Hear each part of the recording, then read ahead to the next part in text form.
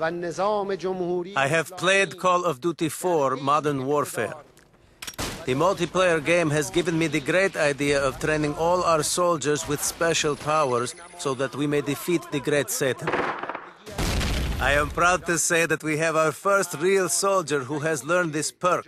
Farouk, you are receiving one of the newest and highest honors our military has to offer. You are now a part of the exalted order of the anti-teabaggers. Before, when Farouk would die, he would be vulnerable to having his opponent come over and put his balls on his face, like this. But now, when I kiss you, I know where your mouth has been. I really like this game and recommend it to any warlord looking for some new ideas on upgrading their armed forces' destructiveness. 10 scimitars.